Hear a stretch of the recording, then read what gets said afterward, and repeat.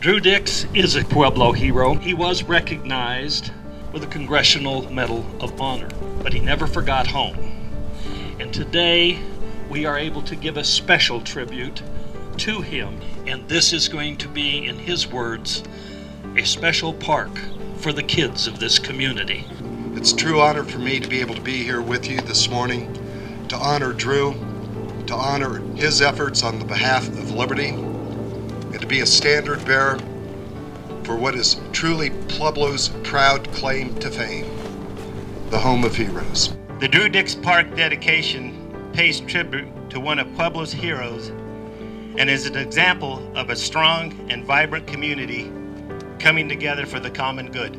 Also, a special thank you to Rich Roebling for the design and creation of the park signage. Our best wishes go out not only to our veterans, but also to all of the citizens in Pueblo.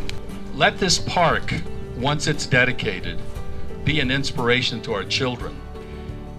This was truly a collaborative effort, and the city is truly grateful to everyone involved. I wanted to start by thanking the committee and all of you in Pueblo who have worked to make this vision a reality. This community stands up every single day and recognizes not only the important contributions that Drew Dix has made, which is significant, but also we never forget our other veterans. We are the home of heroes, and as it was mentioned, we have about 16,000 vets here in Pueblo. If we look around the crowd here, you know, we have a lot of people here that support veterans.